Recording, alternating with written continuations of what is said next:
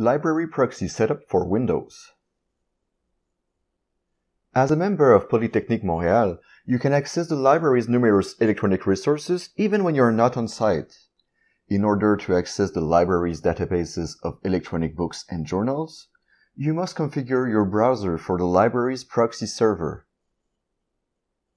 Open the Start menu and open Settings. Click on Network and Internet. Click on Proxy.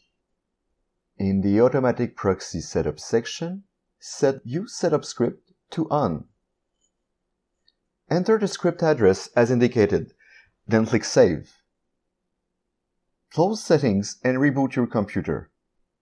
When you access library resources, you will be asked for your credentials.